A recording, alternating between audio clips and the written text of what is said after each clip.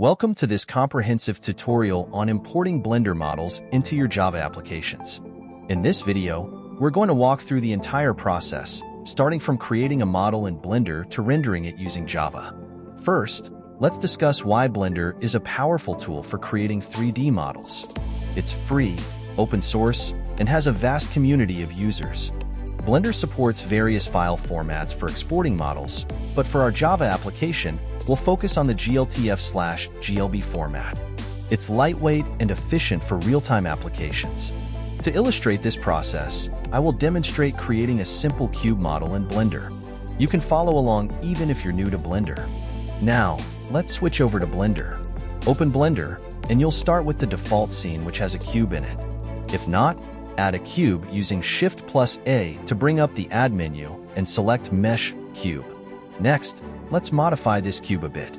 Click on the cube, and on the right side in the Properties panel, you can find the Object Properties. Let's change the dimensions of the cube to make it more interesting. I'm going to set the dimensions to 2, 0.5, and 0.5. After modifying the cube, let's export it. Click on File in the top menu, then hover over Export and select GLTF 2.0.glb/.gltf. This is where we'll save our model.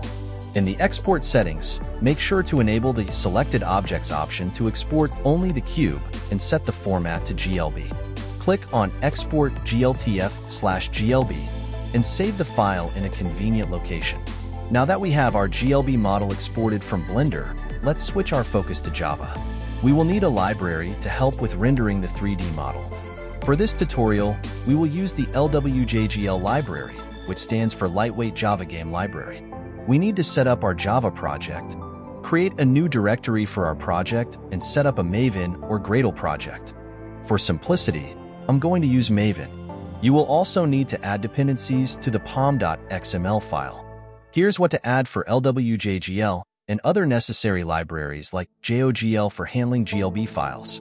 Make sure to install all the necessary LWJGL native libraries on your machine.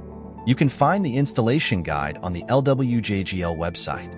For Windows, you will typically download the zip file and set the path to your native libraries in the project setup. With your dependencies set up, let's create a basic application to load and render our 3D model. Here's a simple Java class structure to start with. Next, we will set up the rendering loop. The rendering loop will be responsible for continuously drawing our scene until we decide to close it. Now let's discuss how to load and display our GLB model. We will use a library called JMonkeyEngine to help us render the GLB model. We will need to set up the asset manager so that it knows where to find our model files. Be sure to place your GLB file in the correct directory structure within your Java project. After setting this up, we can now load our model using the load model method in our render loop. Set the model path correctly to reference your exported GLB file. To add lighting and camera functionality, you can use the following code snippet. The lighting will give depth to your rendered model. Finally, we need to create a camera to view our 3D model properly. Center it and set the correct perspective for a better visual experience. We've covered how to import a Blender model into a Java application step by step.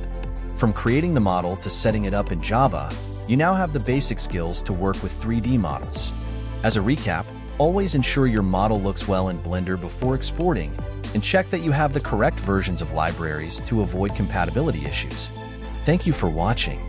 If you enjoyed this tutorial, please consider liking the video and subscribing for more content on Java programming and game development. If you have questions or topics you'd like me to cover in future videos, leave them in the comments below. Don't forget to check the video description for resources and links mentioned in this tutorial.